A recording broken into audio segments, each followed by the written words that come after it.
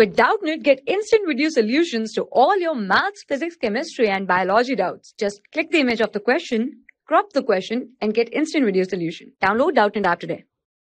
Hi students, our question is that Tina had 20 meter 5 centimeter long cloth. She cuts 4 meter 50 centimeter length of cloth from this for making a curtain. How much cloth is left with her? Right, so total cloth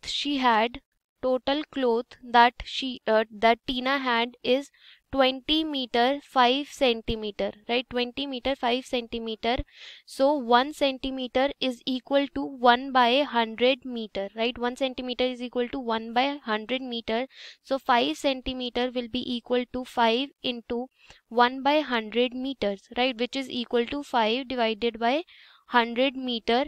So which is also equal to 0.05 meter, 0.05 meter. So total cloth that Tina had is 20 meter plus 5 centimeter. So 5 centimeter, we are converting centimeter into meters only. So 0.05 meter. And 20 meter plus 0.05 meter mean 20.05 meter. So this is the total cloth she had. Now she cuts 4 meter 50 centimeter length of the cloth from this. So used cloth will be equal to 4 meter 50 centimeter.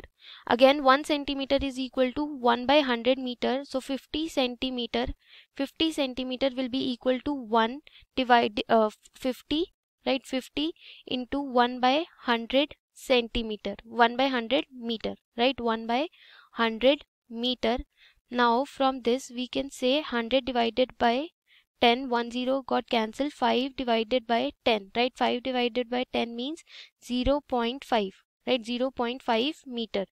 So used cloth is 4 meter plus 0.5 meter, which is equal to 4.5 meter cloth has been used by Tina. Now cloth left, right? Cloth left means we have to subtract used cloth from the total cloth, right? So cloth she have right now is total cloth, that is 20.05 meter, minus the cloth she has used, that is 4.5 meter. So let's subtract 20.05 meter and 4.50 meter. So 5 minus 0 0, 10 minus 5 5, 1 we have carried, so 9 minus 4 is 5, and 2 1 remaining. So 15.55 meter cloth is left with her, right? And this is the required answer. For class 6 to 12, IIT JEE and NEET level. Trusted by more than 5 crore students. Download Doubtnut app today.